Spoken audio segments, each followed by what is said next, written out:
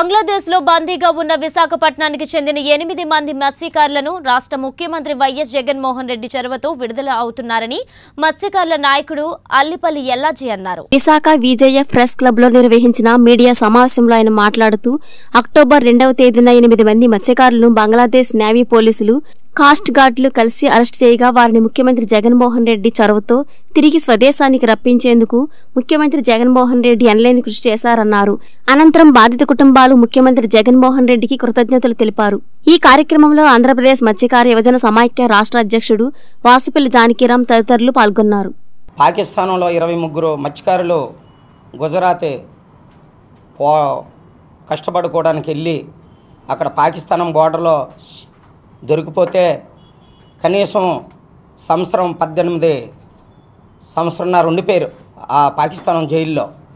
మరి అటువంటి సమస్యలో రాష్ట్ర ముఖ్యమంత్రి వర్యులు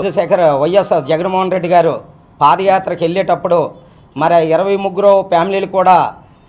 ఇప్పుడున్న ముఖ్యమంత్రి గారిని కలిస్తే, అమ్మ మీకు తప్పకుండా మీ మనుషుల్ని మీ వద్దకి చేర్పించే బాధ్యత నేను తీసుకుంటానని మాటిచ్చే మనందర ప్రభుత్వం వస్తే తప్పనిసరిగా మీ మనుషుల్ని మీ ఇళ్ళకి చేర్పించే బాధ్యత నేను తీసుకుంటానని మాట ఇచ్చిన మాట ప్రకారంగా వచ్చిన 6 నెలల్లో పాకిస్తాన్ జైల్లో ఉన్నటువంటి 23 మత్స్యకారులు కూడా ఇచ్చిన మాట మీద మరి రప్పించవలసిన ముఖ్యమంత్రి గారికి ఎల్లప్పుడూ కూడా మా జాతి మా కులపరంగా మరి రుణపడి ఉంటామని చెప్పేసి సభాముఖ్యంగా చెప్పవలసి వస్తుంది. రెండోది, ఇప్పుడు వాళ్ళ 23కి ఆర్థికంగా కానీ వాళ్ళ కష్టాల్లో కానీ ప్రభుత్వం అన్ని విధాలుగా కృషి చేస్తూ, తర్వాత ఇప్పుడు మన బంగ్లాదేశ్ బోర్డర్లో మరి ఒక బోటు దొరికిపోతూ మరి బంగ్లాదేశ్ బోర్డర్లో కూడా